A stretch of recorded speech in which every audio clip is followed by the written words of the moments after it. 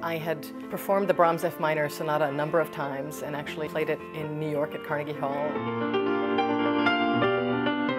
Although you would think that that was the end of an exploration, it seemed to me just the beginning.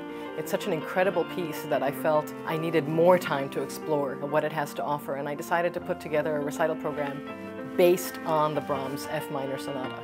I've always thought the music of Brahms, especially in that very Germanic period of his life, it balances so well by the music of the Impressionists. There's a real give and take, that he has a few ideas that he might share with somebody like Ravel or somebody like Debussy, but for the most part, the two strategies are so different, they kind of build one upon the other.